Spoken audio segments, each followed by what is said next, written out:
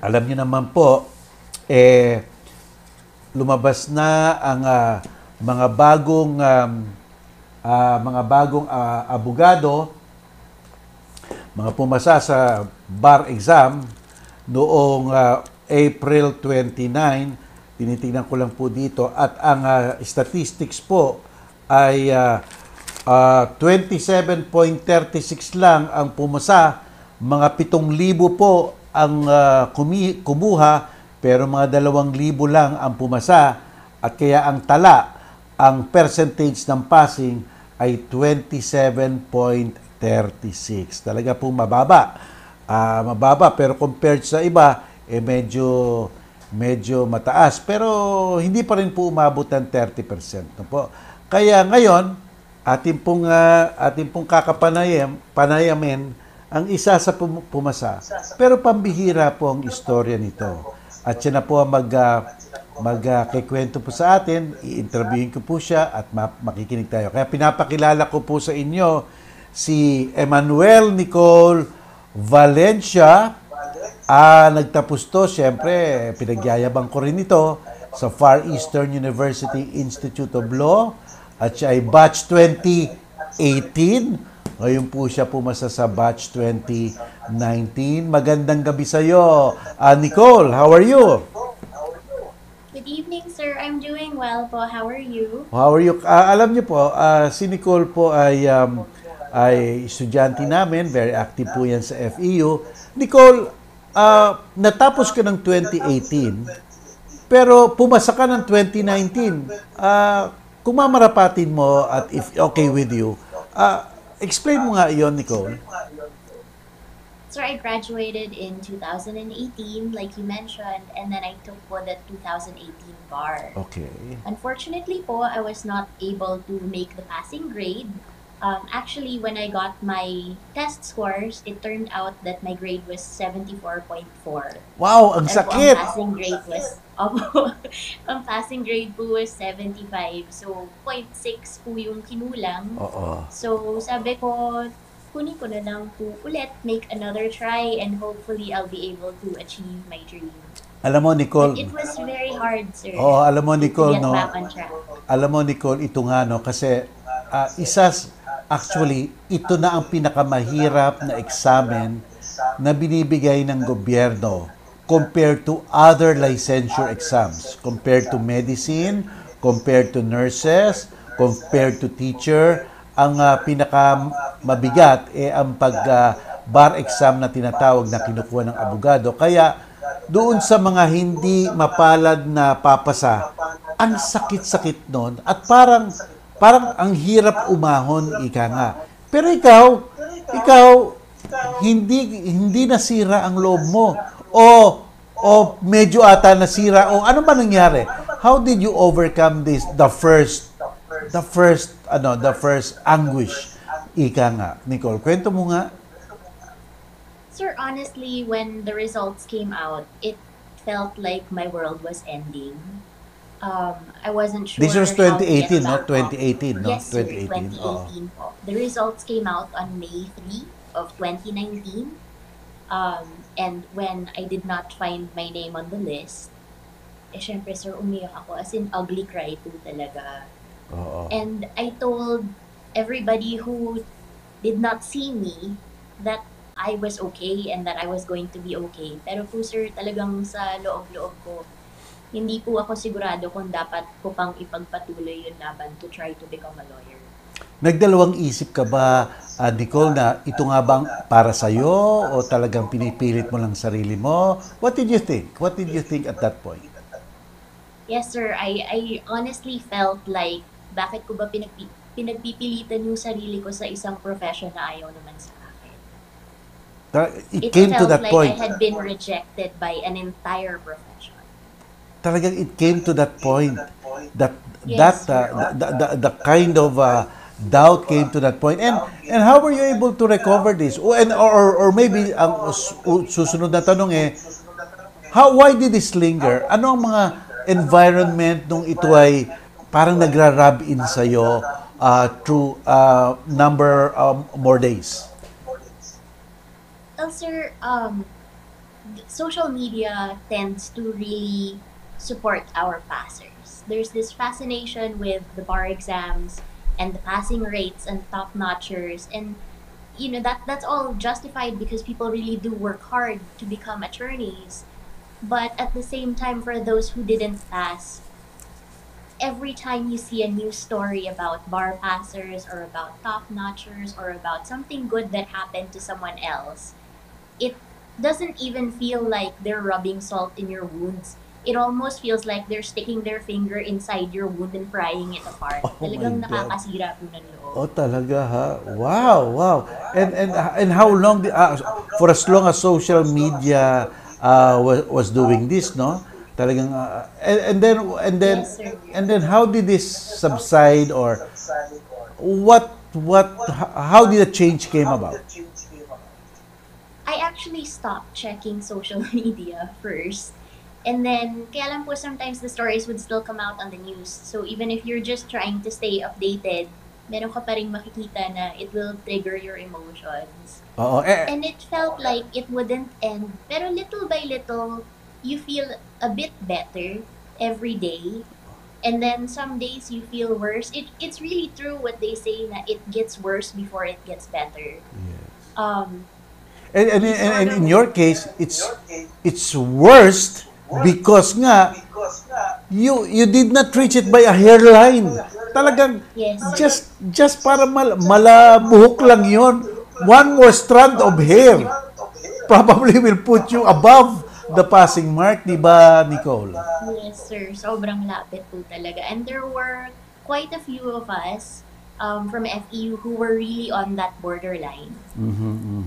So it was a question of how to get back up and how to start to review again. The first thing I did, sir, was I grabbed a pen and a piece of paper and I wrote down all of the reasons why I deserve to be a lawyer. All of the people who helped me along the way, all of the support that I got, all of the things that I want to do when I become an attorney, and even all of the people that I want to prove wrong. The ones who doubted me, the ones who said I wouldn't make it, pati sila, sir, nilista ko. Ala- Sabi ko, these are the people that I'm going to make them eat their words. alam mo, Nicole, no, it's not only a personal anguish, no. It's also the thought that people who were behind you, it burdens your mind also na, wow, I failed them. Parang ganon, di ba? And that adds Yes, more sir. to the misery and to the anguish. No? Talagang, kaya it's so different when you did not make or that grade sa bar, di ba? Di ba, Nicole? Yes, sir. Opo. And so Actually, what? what felt worse was disappointing everybody else. Yes. Yung para sa akin, I can get over my own pride.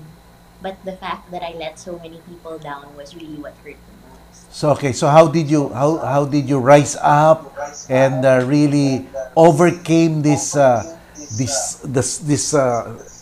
life or period of anguish? Well, sir, the first thing I did, like I mentioned, was to write down all of the people who had supported me, and it gave me a sense of purpose for why I wanted to really become an attorney.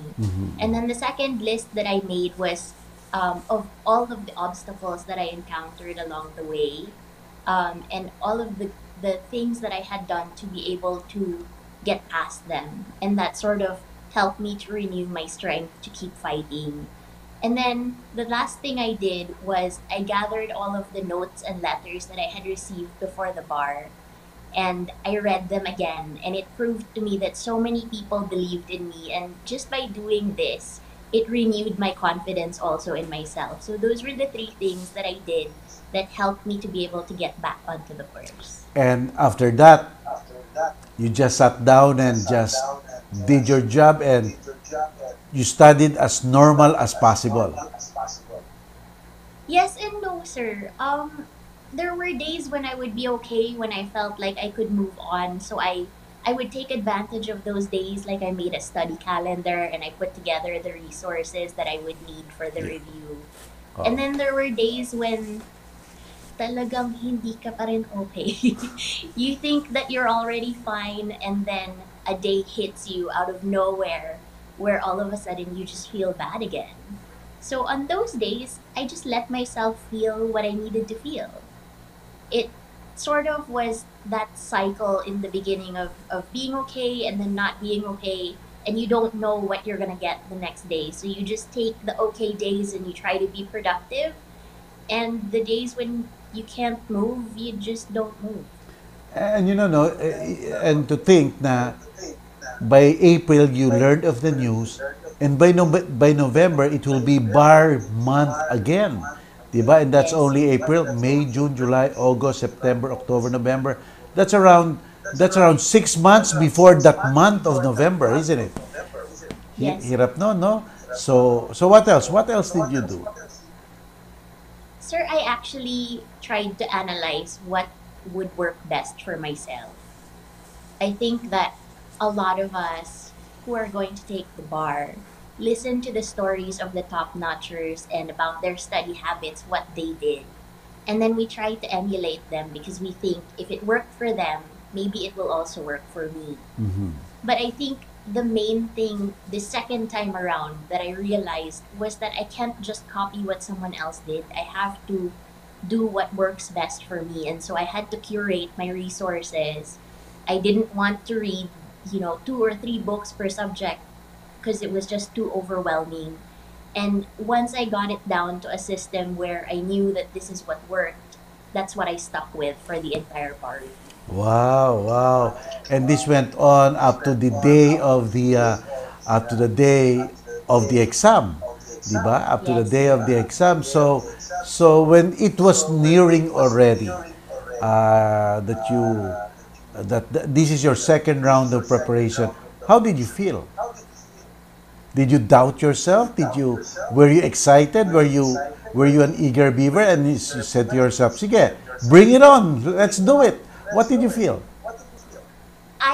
The week before the first Sunday, I was scared. I was nervous because ito na naman, I would go to UST every Sunday morning and sit for the exams for the whole day and then drag myself back home and hopefully get some rest. But the closer that it got to the actual day, the more I tried to psych myself na you're prepared for this. You know what you're doing. You've already been through it. So just go ahead and take the exam, do your best, and whatever happens, happens. And I think going into the exams with a more relaxed, less nervous mindset really helped me to focus on each individual question and answer it in the best way that I possibly could. Talaga, and did you learn anything? Did you make certain adjustments on how you answer, Yes. how you budget your time, how you approach the questions? What adjustments did you make? The biggest adjustment, sir, was to how I structured my answers.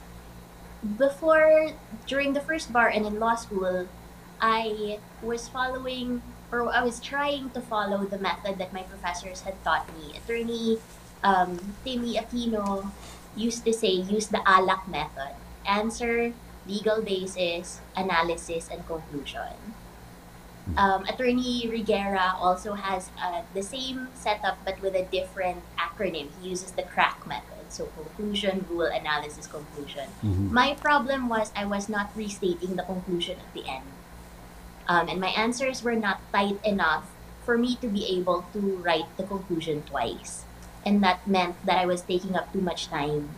And so the second time around, I decided that prior to the bar, I would have to learn how to tighten up my rule and my analysis so that I would make sure to write the conclusion both at the beginning and at the end. And I think that that served me well. Wow, talaga technique rin. It's not, in a way, it's a skill. Diba? Yes, sir. It is po. It's how to answer the bar. So that's a good way pala to answer the bar. And that was consistent all throughout. Yes, sir. I think that some people had issues with the two examiner rule because they were trying to tailor their answers to who they thought the examiner was for that particular section. But if you try to do that, you just end up wasting time, especially if your guess is wrong. And Yes. there's a chance that whoever you thought the examiner was is not actually who the examiner is. Did So you if you just stick to one method throughout the entire exam, then you have a better shot of writing and expressing yourself properly and conveying the answer that you want them to read. alam mo, Nicole, no, the first time it was just a hairline below the passing mark. Did it cross your mind that, it's not really the content, it's not really the substance, I have it. It probably is my handwriting, or, as you said, the way I structure my answer. Maybe that's the problem. So adjustments Yes, were sir. made. Actually, one of the things that I did was I went back to FEU. I talked to Associate Dean Booking ko and I had to ask, Sir, I was so close to the passing grade. What did I do wrong? How did I fall short? And so what he did was he gave me one of his sample questions from an exam that he had previously given to his class. And he said, just answer it. If your content is wrong, it doesn't matter. I just want to see how you answer and how you write. And since I knew that my handwriting wasn't really going to be a problem, I actually teach penmanship improvement workshops, so definitely that wasn't it. I found out that it was the way that I present my answers. In a way, I had gotten feedback earlier in law school that my answer, the way that I answer is quote unquote mayabang. And the reason we found out, the reason why that was the feedback for my answers was I was not restating the conclusion at the end. It just sort of left the examiner wondering what exactly my answer was. I was making the examiner work where I should have been the one doing the work. Alam mo, Nicole, And so that was what we corrected. alam mo, do you agree, Nicole? Ako itong nakikita ko, no? I think most of the bar repeaters, it's not really the content or it's not really the substance. No, it's either nervousness or the extreme, overconfidence. Just, okay, Yes. I know naman yan, itong answer dyan. And yet, nagkukulang pala yung substance habang isinasagot nila because they felt personally, kompleto na yan, okay na yan. Yung other extreme naman, so nervous, hindi sila makapagsulat. And therefore, it affects their articulation when they write. Totoo ba yan? Is that Yes, also sir. your point? Those are both very big factors. I remember when I first took the bar in 2018, I was really scared. And so I went back to old habits of trying to pander to the examiner and write in a way that I thought they might like, rather than just sticking to what I knew actually worked. Oh, okay. And part of that was just nerves. Everything had gotten under my skin, and then you're stuck in a classroom and it's hot. Actually, during the first time I took the bar, I was positioned next to a window in the door. And by the time the afternoon exam came around, the sun was right in my face. And so I couldn't focus. And so little things like that that you allow to get to you will really affect the quality of your answers. Whereas if you just focus and you think to yourself, I need to answer each question in this way, and I need to get through this many questions by this time elapsed, then you focus more on what's in front of you, and all of the other factors that surround you on that day, whether it's hot or it's cold or whatever, they just don't bother you anymore. Alam mo, nung nagbabar ako, it's not yet at UST, no?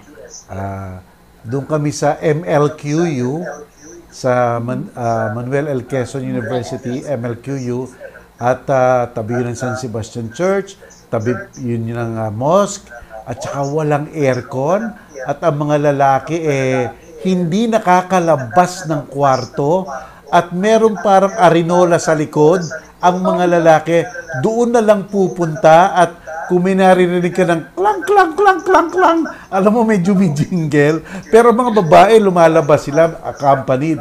Kaya ibang-iba na ngayon. Ngayon, I think pwedeng lumabas yung mga lalaki at i-accompany lang, ano.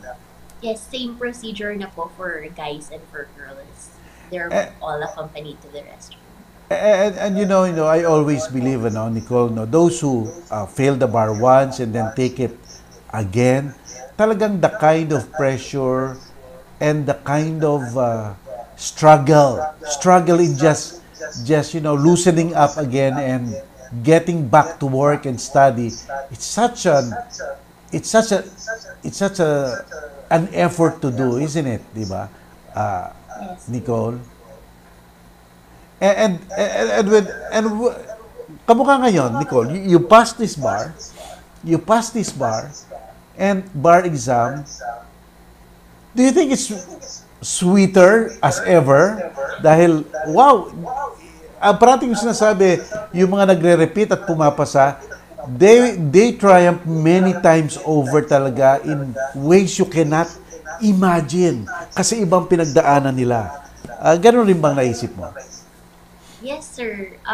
When I actually got the results this year, it was through a friend who called me, Yeah. and natakot ako because the first thing he said was, "Nicole, meron ka na bang balita?"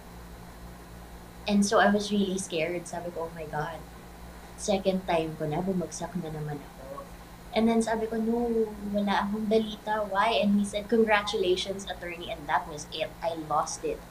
I was crying, and it's difficult too now because with the pandemic, I'm here alone. I wasn't with my family. So by the time I called them, they also didn't know what was going on because I was crying on the phone. I said, "Mom, I passed." Pero umiiyak ako, so they were confused if I really passed or not. But it really was much sweeter the second time around because of all of the work that went into it. It's not just 1 year of prep. Now you're also counting the previous year of preparations that you made, Yes, yes, yes. plus all of law school. And then you have your professors and your administrators and your entire school rooting for you. And that's what makes it Yeah. so much greater, is knowing that you have a whole community behind you. Yeah, yeah. And everybody was just really kami sa at FEU we had a list, and actually the first people we looked at yung mga kabatch mo. I don't want to say their names, siguro i-interviewin ko na lang dito, but they all passed also, no? And it's so Yes, sir. nice. And it's so nice yung batch nyo, probably 2 or 3 na lang hindi pa pumapasa. But eventually it will complete itself. And ang problema lang, medyo argabyado kayo. Kasi nga, normally, basta pumasa ka, up to the time of oath-taking, kain ka ng kain, daing ng lilibre, pero kayo ngayon, home quarantine. Tapos, sir, at least maganda yung pictures namin sa oath-taking. Pagkatapos na ng oath-taking kami tataba, sir. So what now? What now, Nicole? So, it's a great story of resiliency, isn't it, diba? It's a great story. It's literally rising up from a feeling of devastation, rising up, effort, and then achieving, the sweetest victory of all, isn't it? Parang ang sarap ng So pakiramdam. part of it we really owe to FEU. We know that our core values are fortitude, excellence, and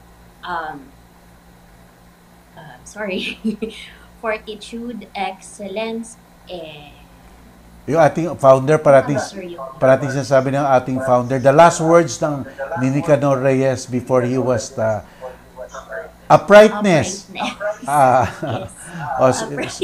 Paano So, sir, we try to embody those values by taking the bar again.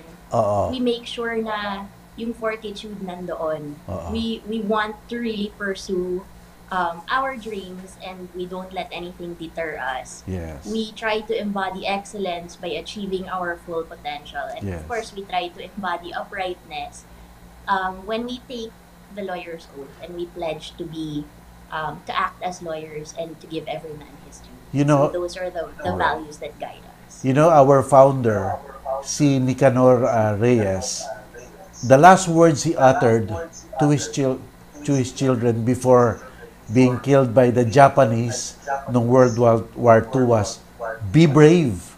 No, kaya yun rin ang motto natin, be brave sa FPU.